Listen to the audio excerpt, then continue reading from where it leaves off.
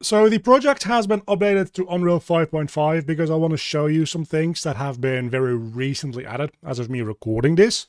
And the first and foremost important thing is the new selection method that we have. So if we go into a state tree, you might remember me going through the selection behavior of these nodes. So they choose what child states to run based on some selection behavior. There's a new one. And this one can let you select it based on a utility score or at random weighted by the utility scores. So let's talk about these selection utility scores because they are added newly in 5.5 and they can really be used to make your state trees a lot more intelligent, a lot more easily. Of course, the state tree that we have here is relatively simple, so there isn't a lot of choosing to do. So most of this is going to be theoretical. So, how do these selection utilities work? They all have a weight and a couple of different selection methods, or a couple of different tests is the way you can think of it. So, just adjusting the weight doesn't really do anything because the weight is a multiplier for the score that they have. So, by default, they don't have any score. So, if I set this to try select by highest utility, and I just set this to a value of 2, for instance, it's not going to do anything because it's effectively just multiplying 0 by 2, which is still 0. And if it's a tie between them, it just does them in order. It does them in sequence, just like normal select children in order. So what we need to do is we need to add a constant for now. So if we set this just back to 1 for the time being, and we set this to 1 as well, this will now have a constant value, which is just a literal float value. You can bind this to anything you want, of course. Anything that is float or number adjacent. But for now, we just set this to a constant value of 1, which means that the weighting node now has a value of 1 with a weight of 1. The move to node doesn't have anything, so it's going to go into weighting. I've set the weighting node up to transition back to root, so it's always going to be skipping over the move to now. And we can see that because it has indeed stopped moving, but it will still chase me, but it doesn't patrol anymore because it's immediately going from root to waiting to root to waiting to root to waiting over and over again. But we can see if we put another constant in here and we also give that a value of 1, now they're tied again, which means that it will operate in order and it will have the patrolling functionality again. But if I then go back in and instead of changing this, which is just a 0 to 1 value, we change the weight of this to be 2, you will see that it goes back to immediately going into weight again, because they both have a score of 1, but this is getting multiplied by the weight of 2.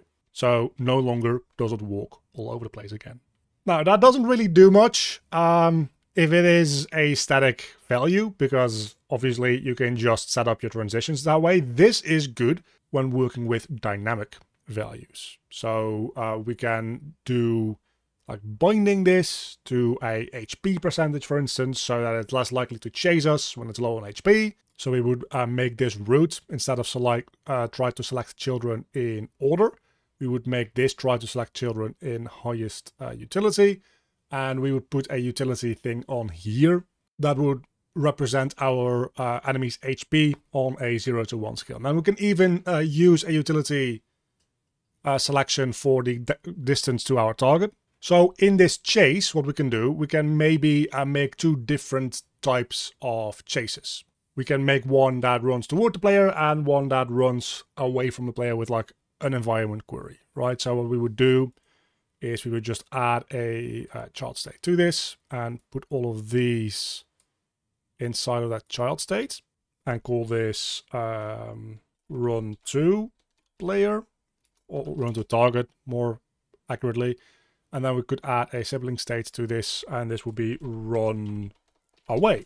And this could do the running away. So when we chase the player, it doesn't really matter because chasing the player is more like sensing the player is nearby. Do we run after the player or do we run away from the player? So we can do that based on selection utility. If we have a evaluator here that would have a float value of our HP percentage. So on a 0 to 1 scale, do we have 50% HP? That would 0.5. Do we have 10% HP? That would be 0.1, and so on and so forth. But that is just with constant values. We can actually interpret values as a float input instead and be a little bit more flexible with them. So what we can do is we can use a response curve that takes an input range and that normalizes to 0 to 1. So this might be good for a thing like doing things based on distance. Because your distance value is going to be in the hundreds or in the thousands of units. But to make them easier to work with, you can say, okay, we're going to normalize this from 0 to 3000. And that's then going to normalize down to a 0 to 1 scale. That you can more easily use in this curve. So we can say at 0 units, we actually have a value of 1. So it is going to be weighted fairly highly. It's going to score fairly highly because it is really close to you, which means that it needs to attack or it needs to do something. But at a value of 1, which we can do by just adding another key curve, time is 1, and then the value will be 0. Of course, this is just a linear line. You can add in however many more points you want to make this shaped the way you want. Or you can even use a curve asset, like any curve asset that you have made. You can just put in here and it will show up as that curve, which allows you to have a little bit more control over the fall off and the tangents of your points. And theoretically, you should be able to even output a value of bigger than 1 on this. I don't think in most situations you really want to do that, but I don't see any reason that you couldn't. If you make a curve that goes up to a value of 2 or 3 or 5, you would just have a bigger value being outputted by this specific test. So here what we could do is we could have that inverse linear curve that we had a moment ago. So at time 0, we have the value of 1, and then at time 1, we have the value of 0. It's not quite a linear curve anymore at this point because it has these tangents working for it. But that means that if we have full HP, this is going to return a value of 0. So it's not going to be weighted very highly at all. But if we have almost no HP at all, it's going to be a lot more. It's going to be valued a lot higher. So if we put that test on here, it will run to the player when it's on high HP. And if we put an inverse of that on the runaway state, what it will do is it will score higher as your HP lowers, which at some point is going to intersect and is going to make it so that it doesn't run toward the player anymore, but it runs away from the player based on those dynamic inputs. Now, of course, to make it a little less predictable and a little less mechanical, what you can do is instead of doing just by the highest utility, you can select them at random based on a weighted utility. So that will just turn the utilities instead of a pure selection method of saying this has 2 and this has 1 as its score, so we're going to always go with this one. What it does is it normalizes those values and it says, well, this one has twice the value of this one, so out of 100 times that we're running this one is going to show up twice as often as this one. So that would be a 2 to 1 ratio. So out of 3 times that we run this, it's going to do this 2 times on average, of course. It can very much do it 10 times in a row because that's just how statistics work. And it's going to do this 1 times out of 3 on average. And then the last one that we have is a enum input. And this one is actually very, very interesting because we can choose what type of enum we're using. The default will be the state tree any enum, which doesn't really do anything.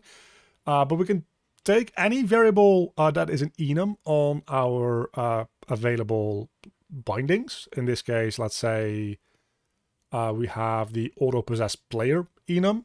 And we can say, well, when it's auto-possessing player 0, we give it a value of 1. But when this thing is set to auto-possess player 1, we give it a value of 0.6 or something like that, right?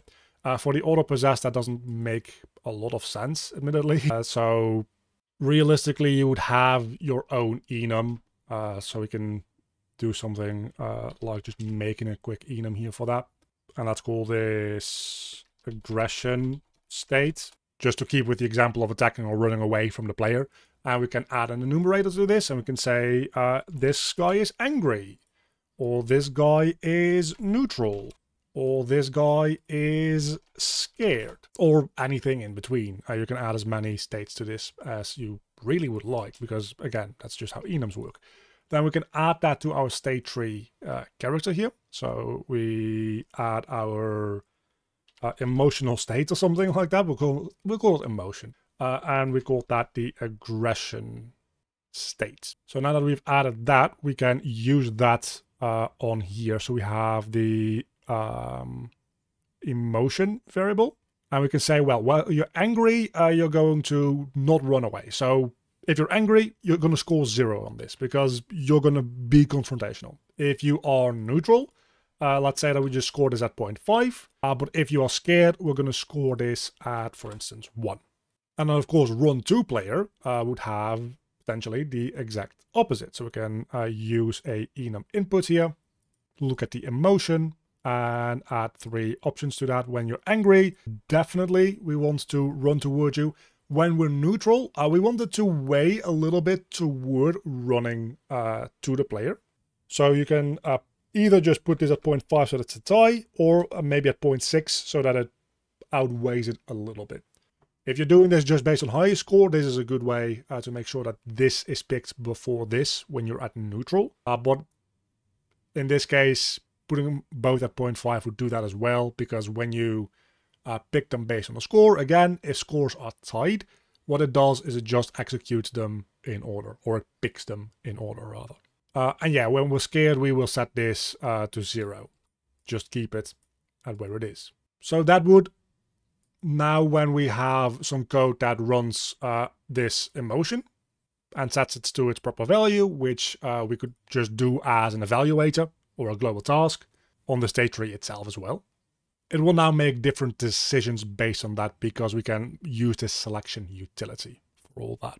As a little side note, because we're in 5.5 anyway now, we can also now more easily map vector variables on here. So we have this move to state that I made, and this has the move to non-AI, which takes in a move to location. In 5.4, which most of this series has been made in, this wasn't available yet, but now when we have a bindable vector parameter anywhere, we can use the getActorLocation function for that, which allows us to put in an actor, or like bind any actor. So we can just move to, for instance, the target's location or whatever. Of course, we didn't program this task to work with that, so it's like find the way it works. But for things like distance comparing, that can actually be really quite useful, because you can now set up a transition with a condition for a distance compare. And you can just set both of these to get an actor location, and this can just get the actor itself, and then this can get the actor target that we created and check if it is within a certain distance. So what we made an entire condition check for in the previous part or the part before that now is much easier to do with just the default handed tools. So that's a nice little update in Unreal 5.5 for state trees that you're really going to want to have.